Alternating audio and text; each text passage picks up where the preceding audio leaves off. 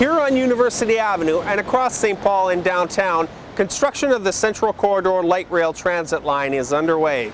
There's no doubt construction of a project this size will be a challenge to businesses along the line and drivers making their way through. To minimize the pain, construction is taking place in phases. Well, there's a benefit to businesses and residents in not closing University. Of course, we're keeping University open to traffic, one lane in each direction plus center turn lanes. And one of the advantages is to not impact all of University at one time. So we've segmented the work to just make to impact traffic and impact the businesses in smaller pieces. And then they're broken up into phases, south side first and then north side of work. There's also a guideway piece where the track goes, and that's in the middle.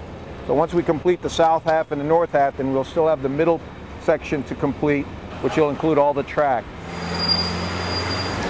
Mom and pop shops, art galleries, and businesses of all types are hoping they won't be forgotten during construction.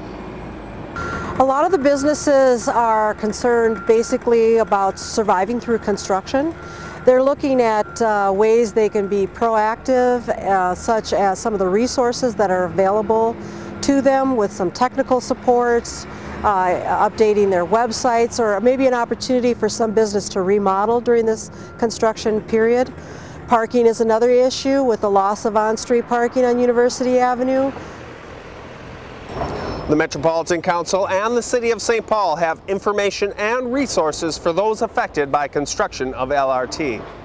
Go to centralcorridor.org to find the Metropolitan Council, the builder of the light rail line, for detailed construction timelines and to contact their community outreach coordinators.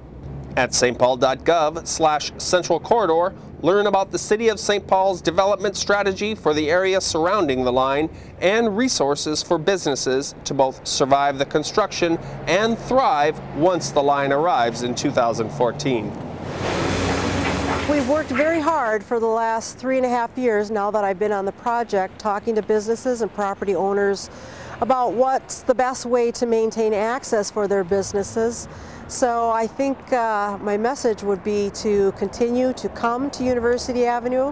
Of course, there's going to be delays, so be creative about how you might want to get to that business. Maybe perhaps talk to that business ahead of time to see what the best way to get there would be, to see where parking for that particular business might be. Some of the businesses are giving out maps themselves that will help their customers have a better way of getting to them and finding them.